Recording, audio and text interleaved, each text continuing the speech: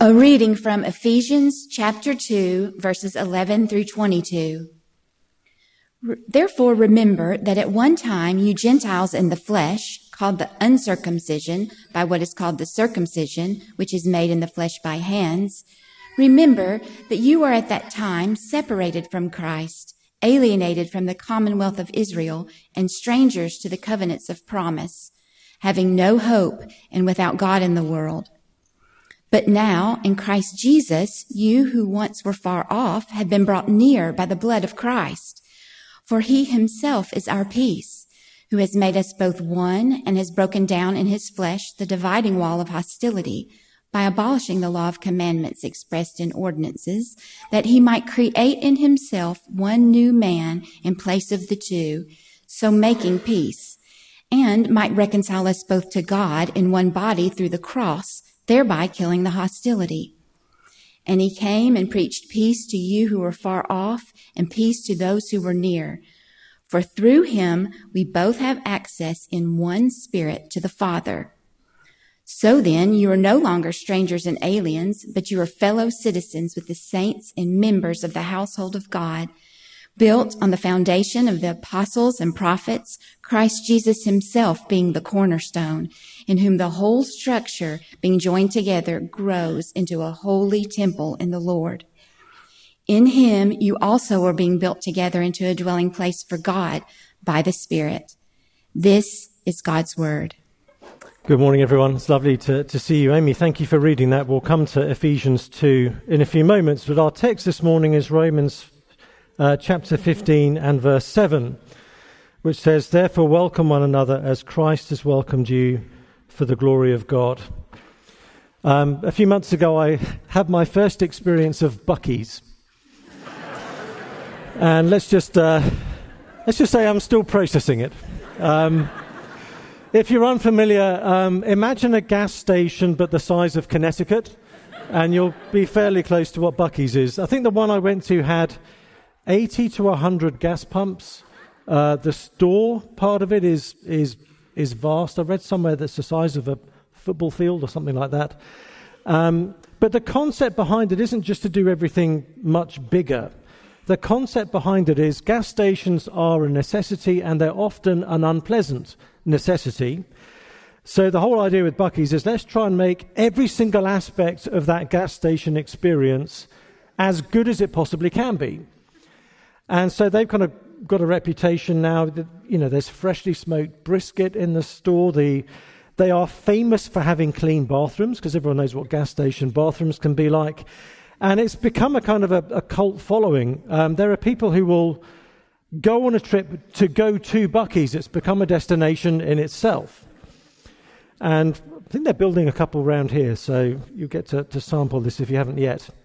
But it represents something that I want us to be thinking about this morning, because what is true for them with the experience of being at a gas station is meant to be true for us as a church in our experience of one another. They've sought to upgrade the experience of being at a gas station. Our theme this morning is how the gospel is meant to upgrade our relational life together as God's people. We're in this series looking at the Immanuel essentials of Jesus' community and calling. We started with Jesus last week because he's why we're here. A friend of mine recently was asking me about Immanuel. He said, what do you guys believe at Immanuel? And I was thinking, there's particular theological traditions we can say that we're located in, but I just thought actually the best way of saying what we believe is to say, well, we believe we're nothing without Jesus Christ. That seemed to me the easiest way to boil down what we believe at Immanuel. We're nothing without Jesus Christ, but with Jesus Christ, every aspect of our life together is meant to be different. With Jesus, there is meant to be an upgrade to our community life. Ray Ortland, our founding pastor, often says, church isn't just a new community. Church is meant to be a new kind of community. And just as last week we saw how Jesus is so unique and so utterly singular, surely the community life of those who come to know him should also be unique and singular. And this is something the Bible itself puts a high premium on, that the quality of our life together is meant to be an apologetic for the beauty of Jesus himself. Jesus says this in John 13, verse 35. He said, "By this all people will know that you are my disciples, if you have love for one another."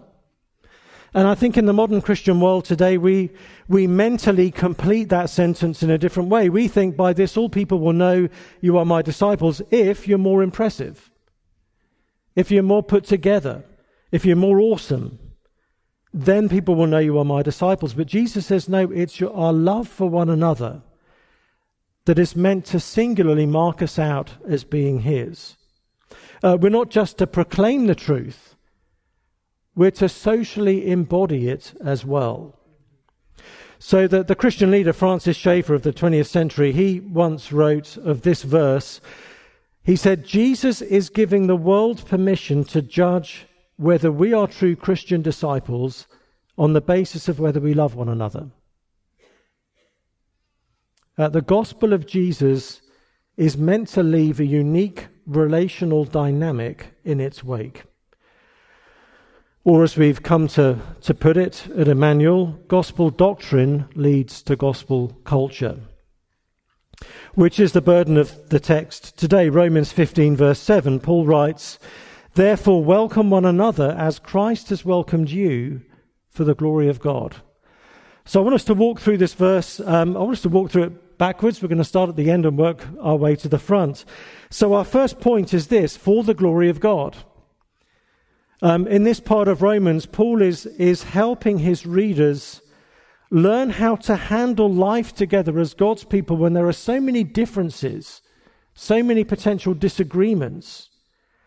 And interestingly, Paul gives as much space to that as he gives to explaining justification by faith in this letter. It's that important. And Romans 15, verse 7, as Paul kind of concludes this section, again shows us what's at stake. This is all for the glory of God. The glory of God is at stake in how we relate to one another. So tending to our community life, our community health, isn't trivial. It's not a waste of time. It's not one of those, if time permits and there's a bit more money in the budget, we'll get to it kind of things. It's bound up with the glory of God. Now, the glory of God in the Bible is that which makes God compelling. God's glory is what makes him uniquely consequential. It's his beauty, his worthiness, it's his gravity, his weightiness. And of course, we see God's glory in creation. Psalm 19 says, "The heavens declare the glory of God." Back in Romans 1, Paul showed us how creation shows God's invisible qualities, his power and his strength. It's why we're so drawn to the beauty of creation. We're seeing a reflection of the glory of God. There's a very busy highway out of London towards the northwest. It's the road you take if you're going to Oxford or Birmingham, and it takes you all the way up to the west coast of Scotland. And I lived for many years in sort of Oxford-y, London-y part of the country, so drove along the M40 more times than I can possibly count. And there's a section of the road where you're just coming into Oxfordshire and the highway cuts through a range of hills called the Chilterns. And all of a sudden you see all of Oxfordshire laid out before you. It's a beautiful little moment in the journey. And I was driving there one summer's evening a few years ago, and as we kind of cut through the hills and rounded the bend and saw this view, the sun was just setting beautifully on the horizon.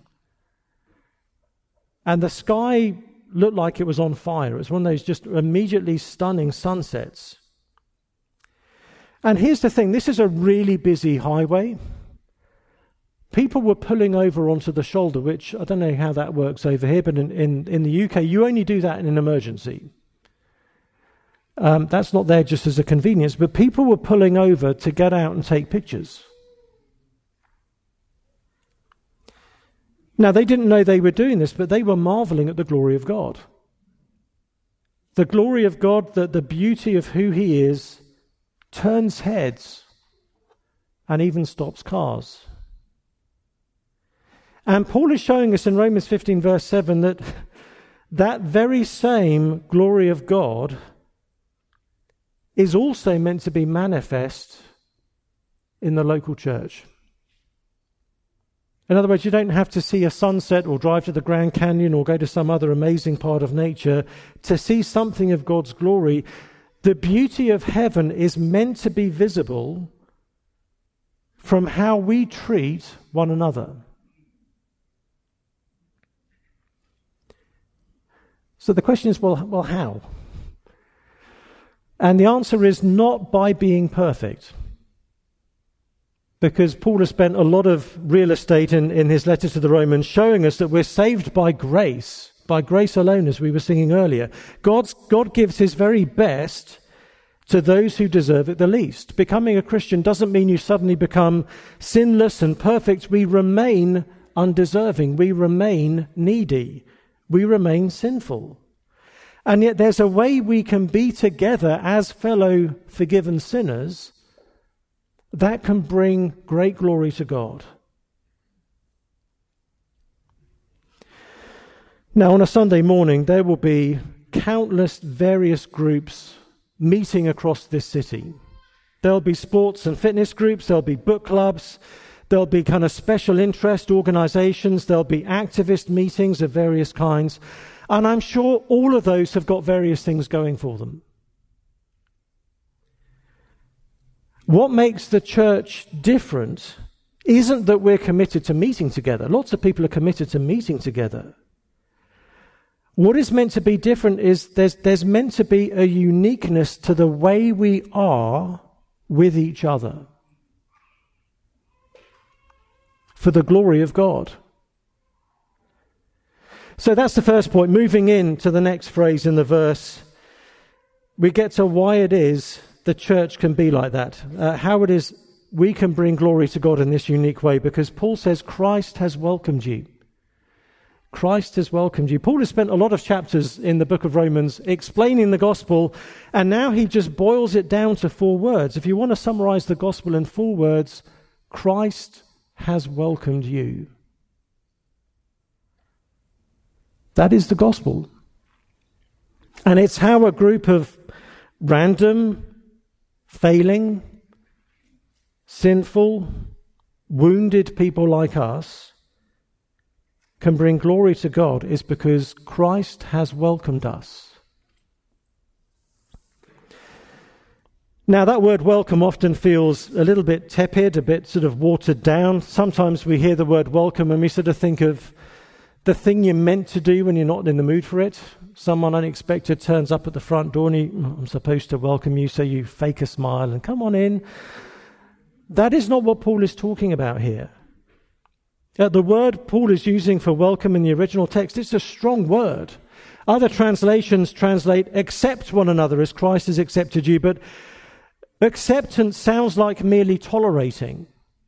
We're not to tolerate each other, because Christ hasn't merely tolerated us, he's welcomed us. So the kind of welcome Paul is speaking of here is a welcome of deep belonging, because Christ, through his death on the cross for us, has pulled us deep into his heart. That is what it means for him to welcome us. Now, I spent many years of my Christian life thinking the gospel was mainly about what we're saved from. And it was many years before I began to understand what we're actually saved into, what we're saved for. Because the message of the gospel isn't just, okay, the problem's been managed, you're free to go now. The message of Jesus is, you're free to come. Not being sent off, but being pulled in.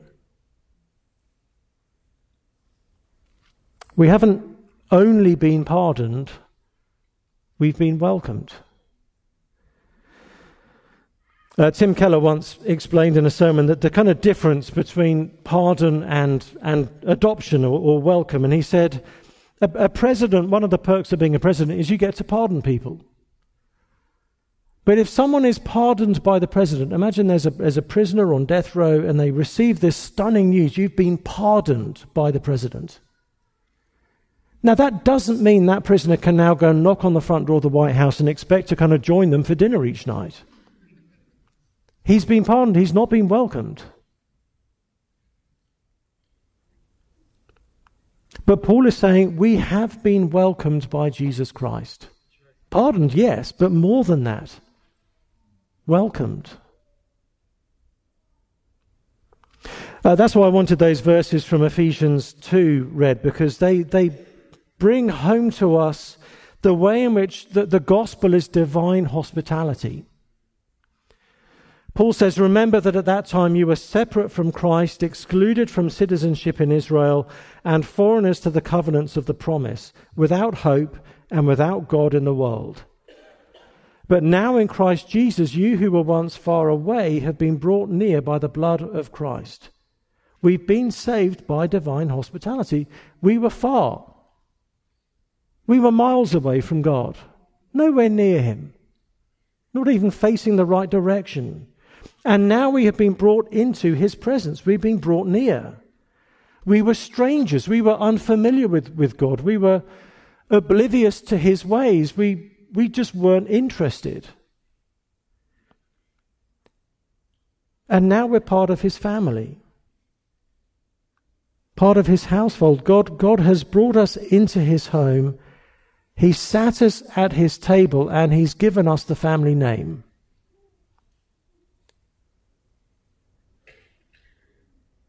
So when Paul says Christ has welcomed you, the kind of welcome with which Christ has welcomed us is an undeserved welcome.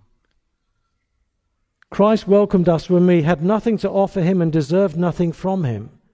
When Christ saw us in our need, in our messed upness, in our sin, he didn't recoil in disgust. He didn't tell us to come back when we've sorted ourselves out. He made the first move towards us. That's the welcome Paul is speaking of. And it's costly. Paul tells us in Ephesians 2, we've been brought near by the blood of Christ.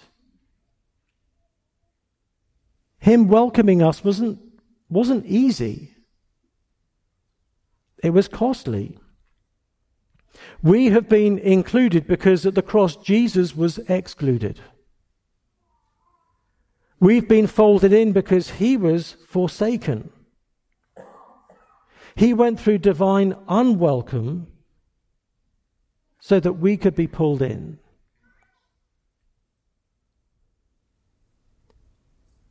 He welcomes us at the cost of all that he had.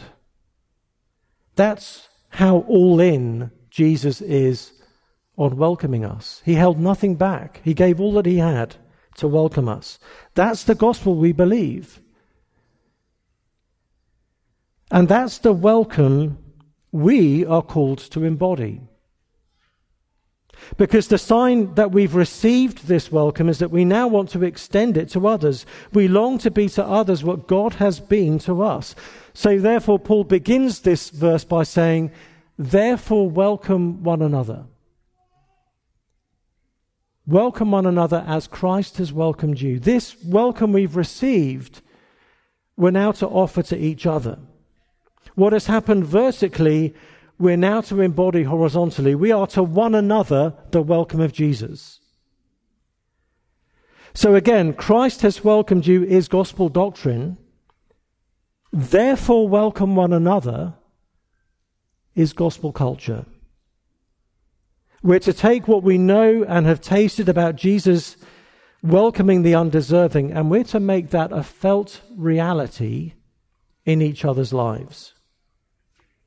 We're to so open our hearts and our lives to one another. We're to embody that very undeserving, costly, all-in, wholehearted welcome of Jesus Christ.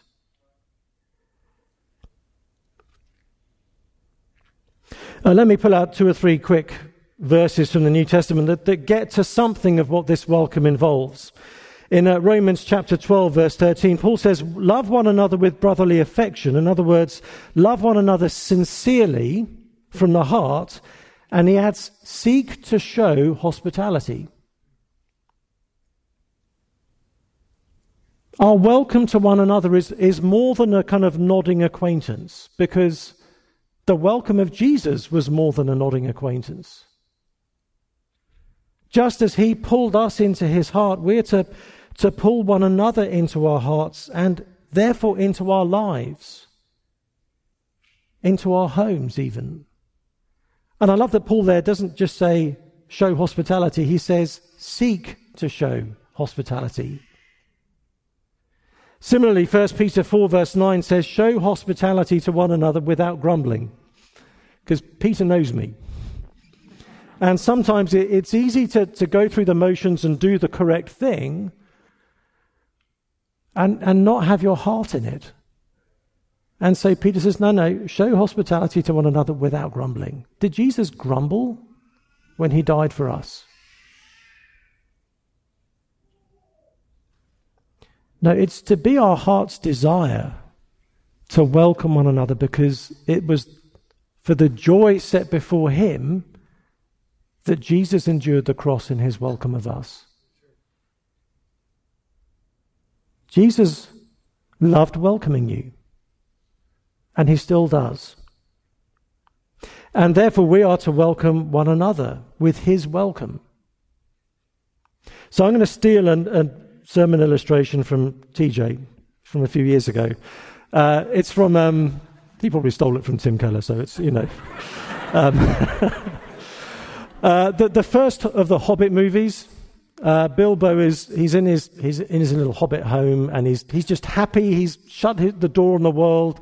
He's got a pantry full of food, a quiet evening. He's just going to enjoy his own peace and quiet and space. And there's a knock on the door, and a succession of dwarves just show up, barely acknowledge him, and just walk into his house, start eating his food and making themselves at home. And he's kind of wondering what on earth's going on. Every time he's trying to figure it out, there's another knock at the door and more dwarves, and a whole load of them have turned up. And then eventually Gandalf shows up and explains what is going on. And Gandalf says that he put a sort of special magic mark on Bilbo's door as a signal to these dwarves, this is where to come. Just come here and be at home here. This is what you need, behind this door. And TJ's point was, Jesus does the same with us. With our front doors, with our hearts, Jesus puts a mark on each one of us so that the rest of us can think, okay, that's where I can go. And I will be welcomed. I will be received. So hospitality is one obvious outworking of this welcome. The second one I want us to think about is from Hebrews chapter 10, and it's encouragement. Let me read from Hebrews chapter 10, verse 24.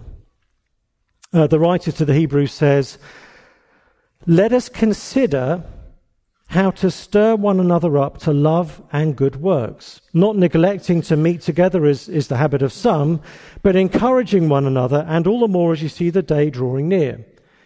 Now, lots of things for us to think about here, but I love the fact that he doesn't just say, stir one another up to love and good works. He says, let's consider how to stir one another up to love and good works. In other words, we should be giving time to thinking about how we can encourage each other.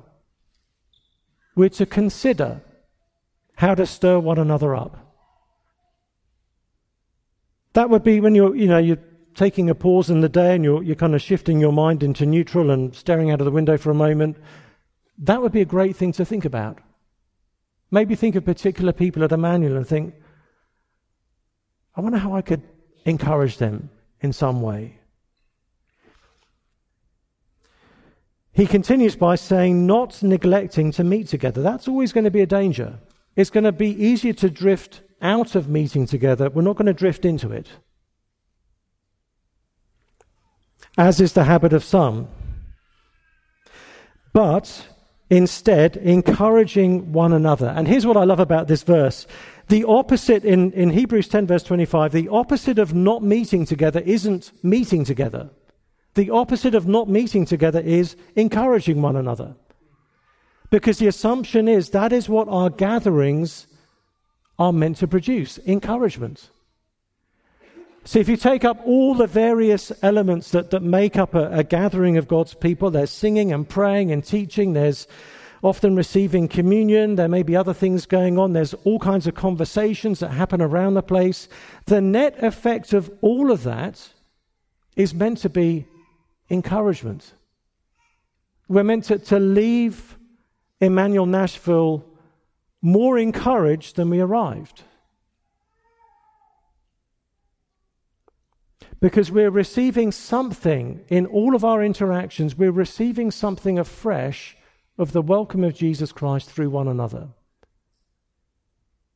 We're to behave with one another in such a way that it makes the welcome of Jesus feel that bit more real, that bit more believable. We're to remind each other of it in the way that we are together. And encouraging one another means two things for all of us. It means, firstly, you need encouragement. I'm not saying that based on having kind of stared at your life for the last few weeks. God says it here. You need encouragement. However you're feeling, however you're doing, however mature you are in the faith. At the beginning of this letter of Romans, Paul is talking about being eager to visit them in person because he says that we may be mutually encouraged. Paul needed encouragement. All of us need encouragement, and the other implication of Hebrews 10 verse 25 is that all of us can be an encouragement. None of us isn't needed here. All of us have a God-given way of being an encouragement to others. If you don't come to Immanuel, we miss something. We're diminished. There's encouragement that won't happen because you're not here.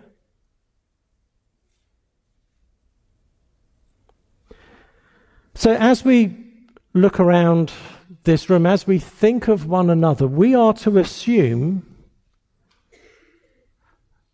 that the people around us are less encouraged than they look. Sometimes we look at each other and think, I don't know if they need encouragement. They seem pretty okay. Let's work on the assumption that all of us are less encouraged than we appear.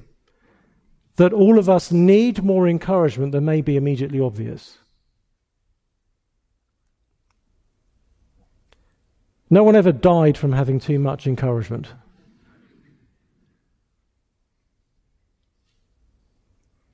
Plenty of people have from too little. So just err on the side of assuming, okay, they probably need encouragement.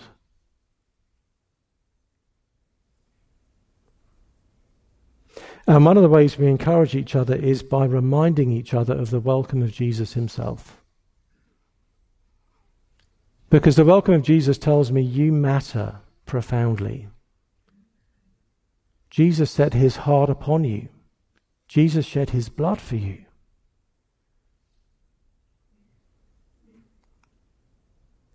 And I get to welcome you as Christ has welcomed me. And as we do that, Immanuel Nashville begins to be something that nothing else in Nashville can be, which is a place where the glory of God is made known. A place where something of God's unique beauty is made visible through the way we are with each other. So friends, therefore, welcome one another as Christ has welcomed you for the glory of God. Let me pray.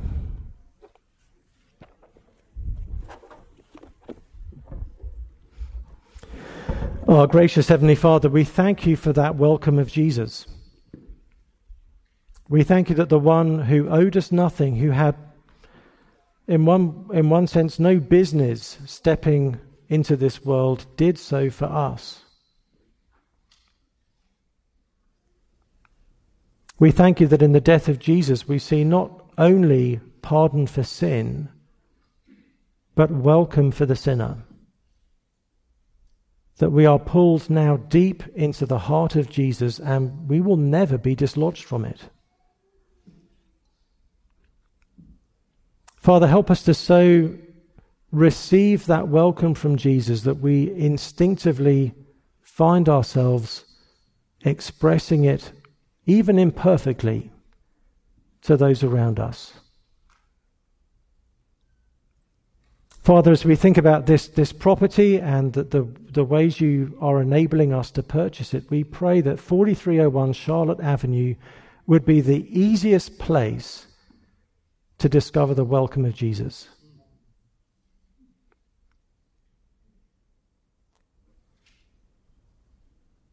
And we pray this for the glory of God. Not that people would think much of us, but that people would think much of you.